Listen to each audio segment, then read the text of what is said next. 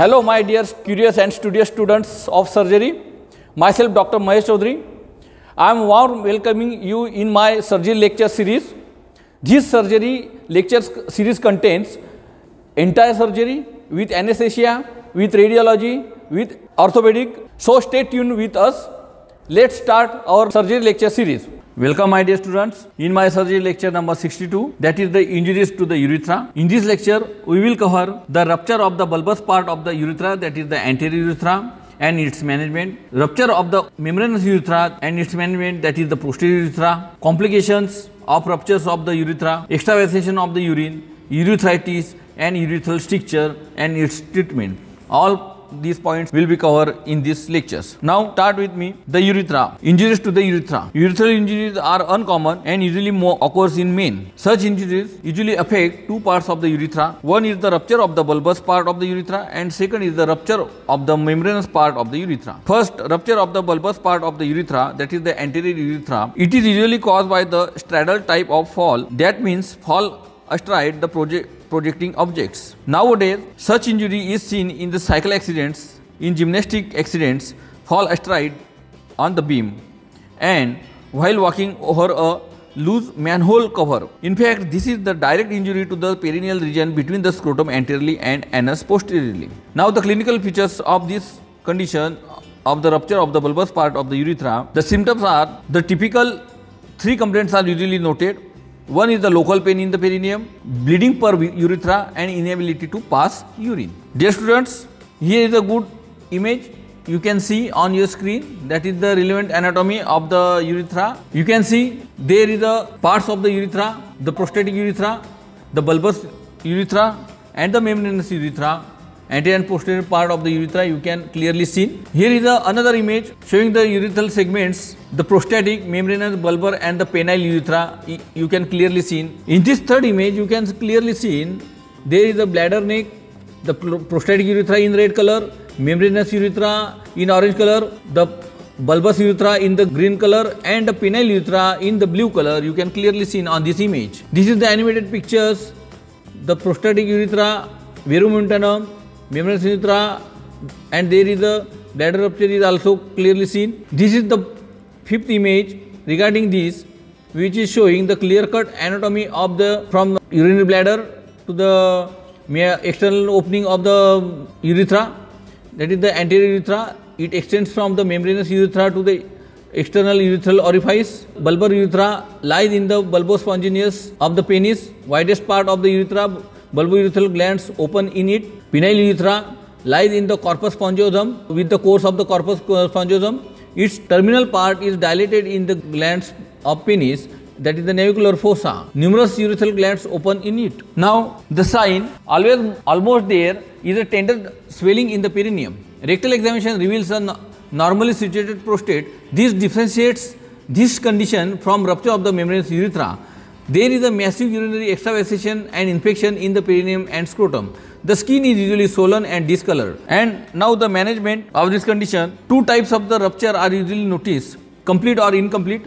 When some part of the circumference of urethral wall remains intact, the patient should be instructed not to pass urine to prevent the extravasation. The patient should not be catheterized in the ward. Chemotherapy is started immediately. Chemotherapy means antibiotics and other drugs. Perineal hematoma may be drained if required.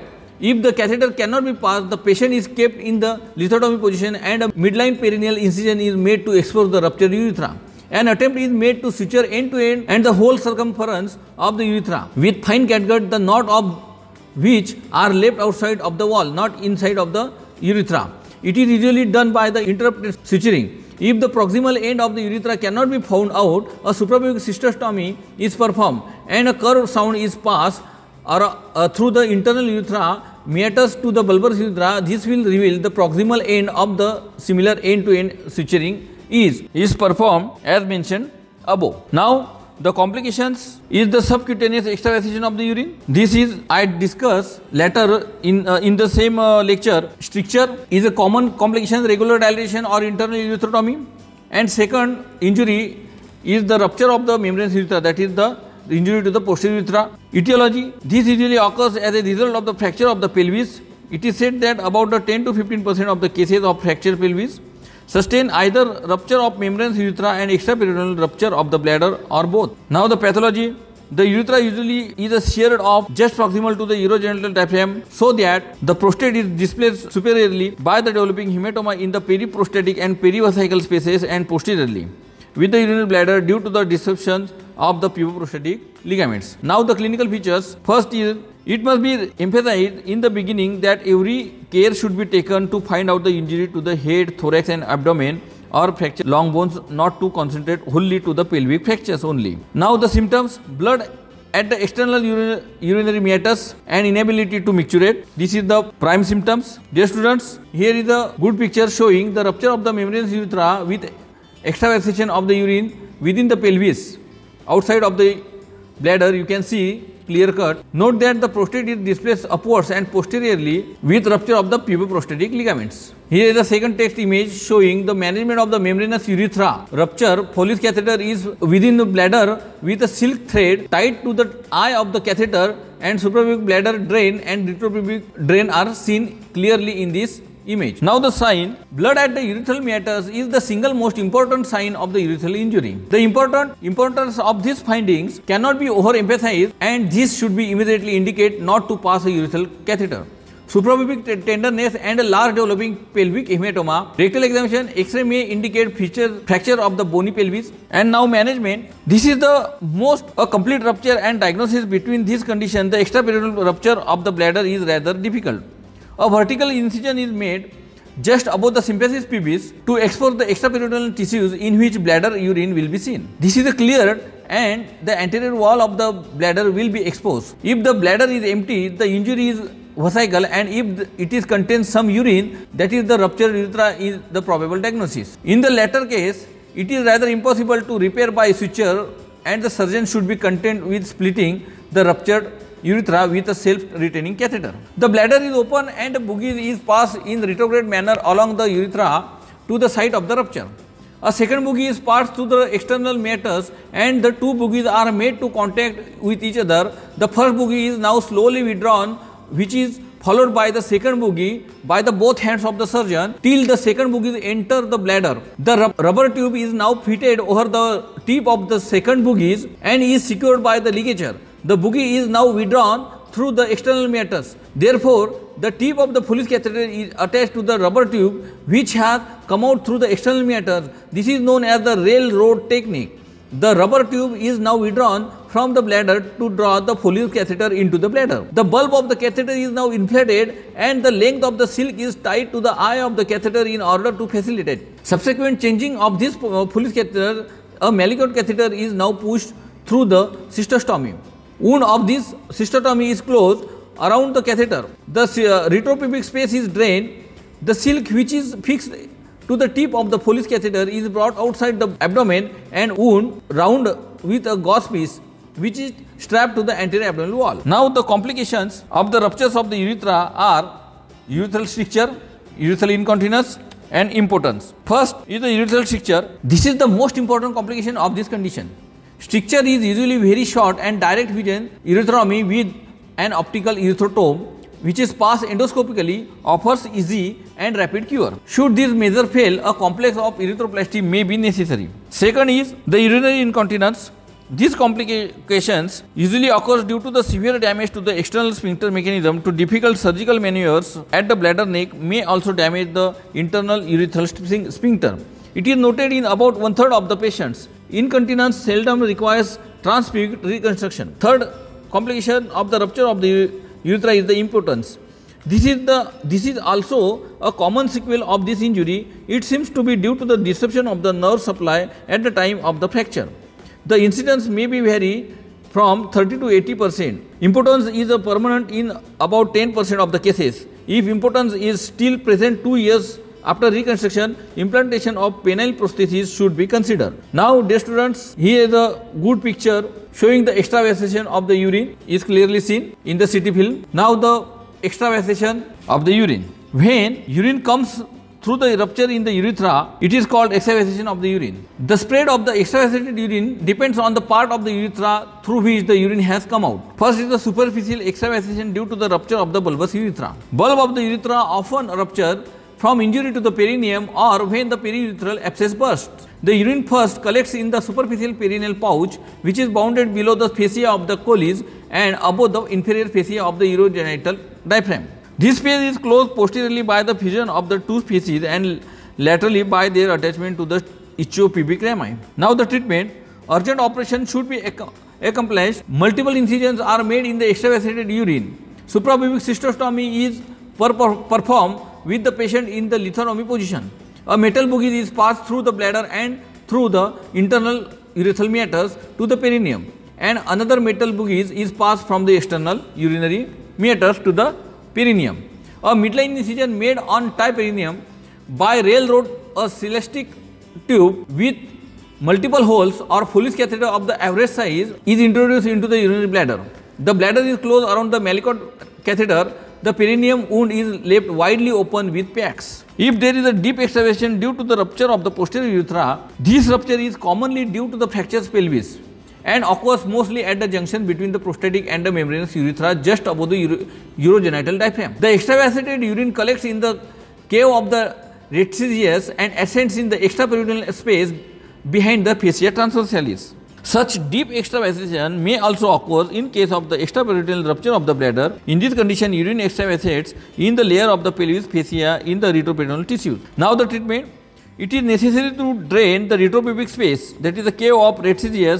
Simultaneously, one should perform the suprapubic cystostomy. Rest of the treatment is according to the rupture of the posterior urethra or extraperitoneal rupture of the bladder. Now the next point of this lecture is the urethritis. There are various types of the inflammation which may affect urethra, that is the ulceration of the urethral meatus. In male children, ulceration of the urethral meatus is particularly seen after circumcision. It takes place about 6 months to 18 months after the operation. Lack of the protection of the urethral meatus by prepuce seems to be the main cause. This leads to friction of the urethral meatus against the clothings, means the cloths which the baby wear. Now the next point is the urethral stricture. This is the quite important point. Now the etiology. Nowadays acquired urethral stricture is rare. There are various causes of the stricture of the urethra.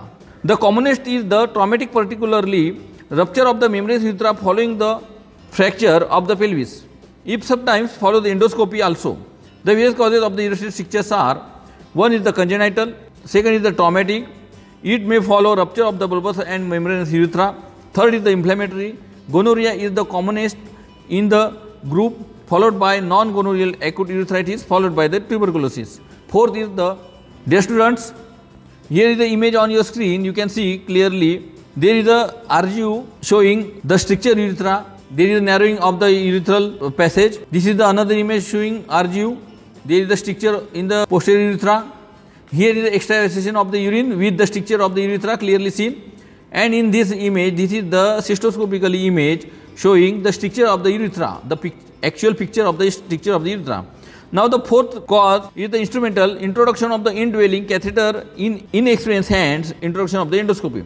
And fifth is the postoperative, following prostatectomy and amputation of the penis. Now first congenital stricture we will describe in the next lecture. Second is the traumatic stricture. This often follows delayed treatment of the ruptured urethra. Such rupture is commonly seen either in the bulbous part of the urethra or membranous part of the urethra. Inflammatory. In this group, post-gonorrheal stricture is by far the most common. Through its incidence is coming down rapidly due to the availability of the suitable antibiotics against gonorrhea. Site of this inflammatory urethral stricture is the post-gonorrheal stricture is commonest. The site in the bulb, which constitutes about 70 to 80% of the cases. Next in frequency is at the penoscrotal junction, the least common site in the distal part of the spongy urethra. Third site is the distal part of the spongy urethra. Now fourth is the instrumental stricture. This usually occurs from the trauma due to the passage of the too large and endoscope. Fifth is the postoperative stricture. Whatever method is applied, about 3 to 4% of the cases following prostatectomy, urethral strictures occurs. And now the pathology. Whatever may be the cause of the stricture, it is usually caused by the filtration of the round cells and fibroblasts into the periurethral tissue. This usually follows injury or inflammation to the urethral mucosa. Gradually there is a scar formation in the periurethral tissues. This gradually enriches the mucous membrane and narrows the lumen or the urethra. The peculiarity is that in the bulbous urethra, the fibrosis is most evident in the roof, whereas in the penile urethra, it is more seen in the floor. Now, the complications of the urethral stricture are, the major complication of the stricture of urethra is obstruction to the outflow of the urine. Second is because of the stasis of infection occurs, due to the stasis of urine of infection, calculi formation is quiet. Due to the infection of the stagnant urine just proximal to the stricture, periurethral abscess may develop. Fifth is the urethral diverticulum may develop due to the increased intraurethral pressure proximal to the stricture. So, chances of the urethral diverticulum, development of the urethral diverticulum. Sixth is the retention of urine is due to the obstruction to the flow of urine by the urethral stricture. Seventh is the hernia. Now, the clinical features, symptoms. Gradual diminution of the force and caliber of the urinary stream is the most common initial symptoms. Increased frequency, urgency and nocturia. Signs, X-ray findings, urethrogram and voiding cystourethrogram will reveal the site, length of the stricture or presence of the diverticulum proximal to the stricture. Now, urethroscopy confirms the diagnosis of urethral stricture very precisely. The stricture is seen as white fibrous tissues around the small hole, as I show you in the image previously in this lecture. The urethra may be centrally situated towards the roof of the floor. The stricture may take the form of the crescent. Now, the treatment of the urethral stricture is the dilatation. For dilatation of the stricture, the patient has to be taken to the theatre and it is done under the strict aseptic techniques. Dilatation is now carried out gently with boogies of increasing size. There are three types of the instrumental dilatation: intermittent, continuous and rapid dilatation. First is the intermittent dilatation. This is by far the most popular method of the three types of the instrumental dilatation. A stricture is not cured by the single dilatation. It requires repeated dilatation of the regular intervals. At the commencement, a medium sized boogie is taken to dilate the stricture. Subsequently, bigger sized boogies are introduced to dilate the strictures. This dilatation at first is done bi-weekly and every time the largest boogie is inserted. After this, dilatation is done weekly for the month.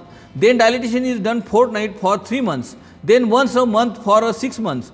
Then quarterly for a year. Then half yearly for 2 years. And lastly 1 year per year, preferably on the birthday to remember for the patient. And second type of the dilatation is the continuous dilatation in the urethral stricture is, in the technique under urethroskopy, gum elastic boogies in the name of the filiform boogies varying in size from 1 to 3 cm are passed through the stricture. And third type of the dilation is the rapid dilatation. That means full dilation in one sitting can be performed by the Coleman dilator. It inflicts much trauma and is not used nowadays.